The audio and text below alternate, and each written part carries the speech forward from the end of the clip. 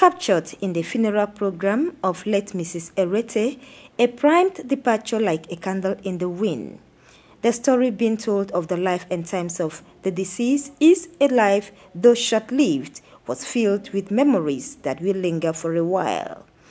Reverend Obong Eyo, in a sermon, eulogized the sterling attributes of late Mrs. Erete within and outside the church, which endeared her to many.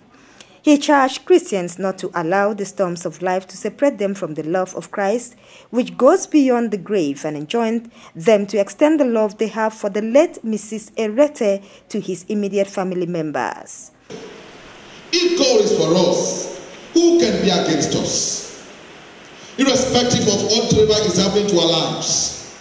If God is for us, what shall separate us from the love of God that is in Christ Jesus? In a biography, late Mrs. Erete died after a protracted illness on the 25th of August 2017.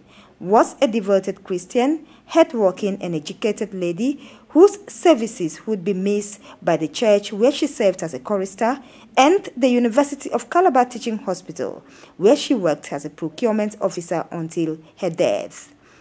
The General Manager NTA Calabar, Peter Mbeken, was among dignitaries who attended the funeral service. Some relatives and close associates of the deceased speak on the life and times of the late Mrs. Erete. I can't take it now, please. Love shall transcend the grave. She has passed on. Let the legacy she leads, the positive ones, be the ones we copy and move on with. She's always around. Even the children in the family are actually missing her.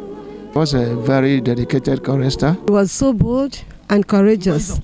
We will dearly miss her because it's a great minus. The deceased left behind to mourn her a daughter, her husband, and a host of other relatives, including Mr. Omeni Oden, a management staff of NTA headquarters Abuja, and was interred at the Hawkins Cemetery, Calabar, amidst emotions. In Calabar, Morunlio Ajom, NTA News.